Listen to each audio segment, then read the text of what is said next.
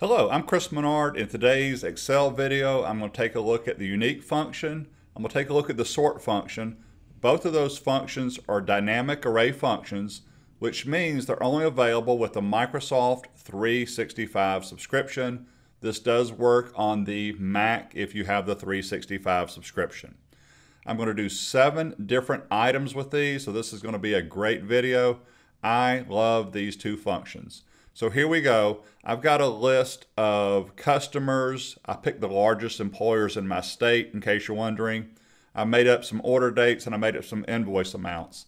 I want to know who are the unique customers. So equals unique. I'm going to simply highlight the entire range, which is A2 to A33, and press enter. There is the unique function. In case you're wondering, I had A2 to A33, so that's 32 customer orders. Down in the bottom right, you can see the word count says 15. There they are. There's the unique function. Come down here in case you've never seen this. Notice it's grayed out, which means you can't delete it, which is kind of cool. But you could delete it from cell E2. So there's unique. Here's sort, and then I'm going to join them together. So I'm going to sort all these, A2 to A33. One more time. A2 to A33. There they are sorted. I intentionally put this data in this way in column A. I put every company in at least twice. I believe I've got the University of Georgia in there multiple times just to mix it up. So there's sort and there is unique right there.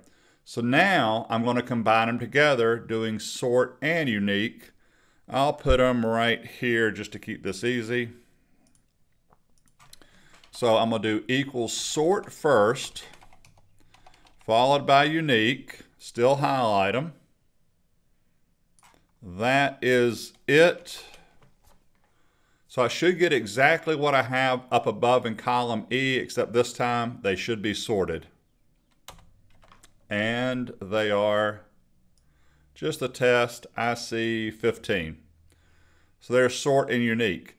Now, one little item about unique. The unique function, technically, we've got the word unique and we've got the word distinct. Technically, even though I'm using the unique function, these are what's called distinct values. If you want to see true unique, a true unique is someone that appears once and only once. That is considered unique. So let's do that right over here. Equals unique. Same range. This is so cool that this function does this, comma. I'm on the second argument. I don't need it. It says by column, comma. Here we go, the last argument. If you notice the word true says return items that appear exactly once.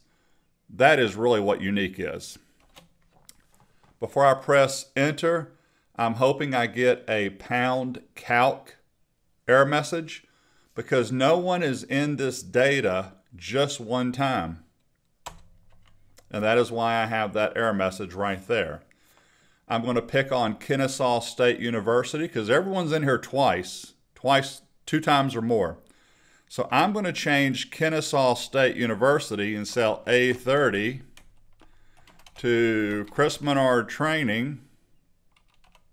So Chris Menard Training is going to be in here once, but also Kennesaw State University was in here twice. Now they're in here once. I should get 2 over there in column I, and I do. Again, I'm going to click on that so you can see that function up there. That is truly unique right there. The other ones are distinct, even though the function is called unique. Really cool that they let you do that though. Next item, I'm going to do a unique with a concatenate. So this example, I still want to see unique, but I want to join them together. So let me do one item. Control C. There, now I'm good. Here we go. I want to see unique items, but I want to see last name, comma, space, first name. So I'm going to use the unique function. I want to see the last name first, so I selected B39 to B42. Concatenate or join, ampersand, double quotes, comma, spacebar, double quotes, join the first name. I should end up here with just 3 records because I'm in here twice intentionally. And I ought to have Menard, comma, space, Chris. There you go. So that is the unique function with concatenate right there. What's next? I'm going to do a sort unique on 2 columns. This is the last one actually. Here we go. Again, I've got last name, comma, first name. I'm going to do sort and unique, but I want to sort by a specific field. So equals sort unique. Highlight all the data this time because I'm not trying to do a concatenate. I just want it all. So A48 through B53. I'm done with the unique part. Comma, I'm back on sort.